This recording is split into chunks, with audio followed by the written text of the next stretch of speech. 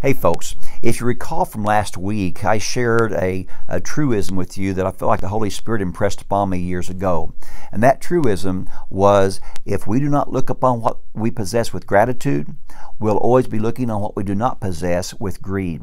And today I want to give you a real life example of that from the Holy Scriptures. And I think this should have a real impact upon you and upon your kids as well.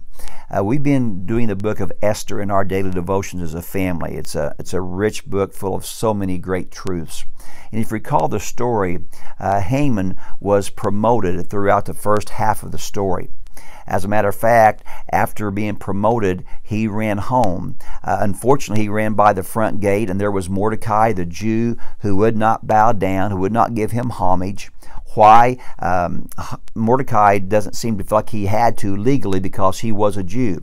Infuriated Haman, so the story says. But he restrained himself and he got home. And then he started to share with his family all the great things that had happened to him.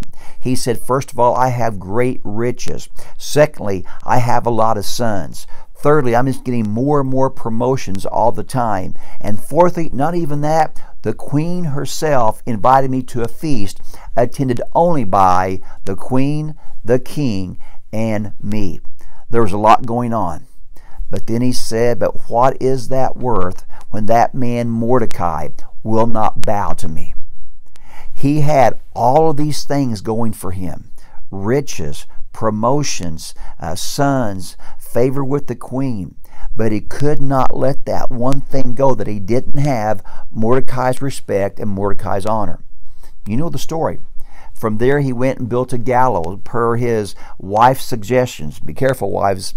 It was 50 cubits tall, which is 75 foot tall. He wanted to have Mordecai hung on that for all to see what happens if you did not honor Haman.